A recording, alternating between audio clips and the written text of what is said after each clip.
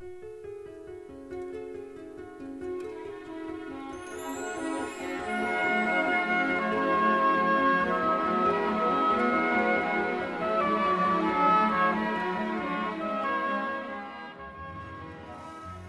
your name? Nicole. Hi, Nicole. How old are you when you realized that you were sick? 3 to 5 years old. And what do you remember about being sick? It involved half of my life in the hospital. When I was in the hospital with Nicole, which seemed to be like clockwork, every Friday evening, she would develop a fever and be admitted to the hospital for at least 72 hours. She'd go home for a day or two and be readmitted, and it just seemed like clockwork. We were told, we know what your daughter has. We know what it's called. We don't know many people that have it. We just don't know how to treat it. She's receiving blood transfusions. Started monthly, then went to every 3 weeks, every 2 weeks, and at one point she was getting transfusions every 3 days. How did you feel?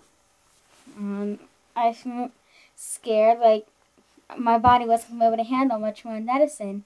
And one day when they gave me medicine, I was just gonna die because it was too much. For year after year, she had an enlarged spleen, and she actually looked like a child who was pregnant. And we just had become used to it, but as she became older, she became very embarrassed about it. Well, Nicole's improvement in her health and her success now as a young lady is completely due to the support of medical research with repurposing old drugs. How did you feel after taking the Rapamycin? I felt better. I was running around. I was going to the playground with like every other kid. She's able to do things she couldn't do before, ice skating being one.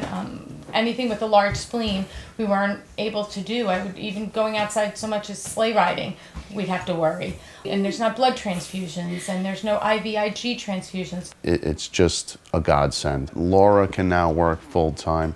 I can work full-time. We just did not have that capability before. And our family life is balanced and nearly like most other families at this point.